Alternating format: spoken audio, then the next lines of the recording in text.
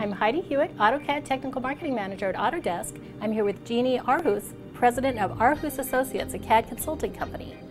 Jeanne, do you work with different types of units in your business, Imperial metric units? Yes, a lot of times we do have to work with, in the architectural and the civil environment, we do have to work with both Imperial and metric.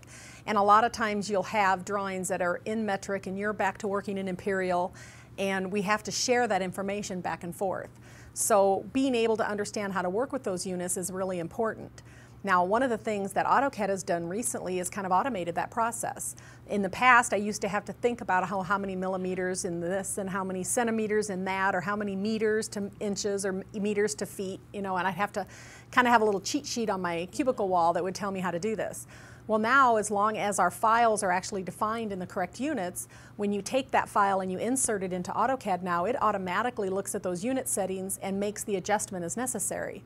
So it's really nice that I kind of can throw away my cheat sheet and I don't have to think about those differences in units any longer, because with our, you know, it's never a one-to-one, it's always a one to, you know, some odd number. So can you point our viewers to some of the dialog boxes or the commands that you look at in order to make sure you've got the right units, or that it's adjusting the units appropriately? Yeah, the first thing you need to check is make sure that your templates that you're using have the units defined correctly. So you type in the units command, and in that dialog box, make sure you're set to either inches or millimeters or meters or feet or whatever your primary unit is.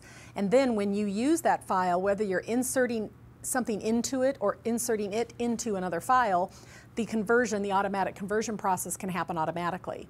Now, there is a problem if you don't do that. If your units are set to unitless, then obviously when you insert that drawing, it's not going to know how to make the conversion because it has no idea what that unit value is. But there is another option that Autodesk thought of. If you go into your options and you look under your user preferences, there's a section in there for insert. And if you look at your insertion settings for your personal preferences, you can define what you want to happen if the file happens to be unitless. So you can say, well, typically when I'm working with a unitless file, it is the source is metric or the target is Imperial, and you can make those adjustments. And then when you do insert a unitless drawing, it automatically changes it as well. Perfect. That's a great tip. Yeah, so because a lot of older drawings, people are working with unitless. Yes, most of the old drawings that people have will be set to unitless. Great. Well, So thank you for sharing that with us. Thank you. Good.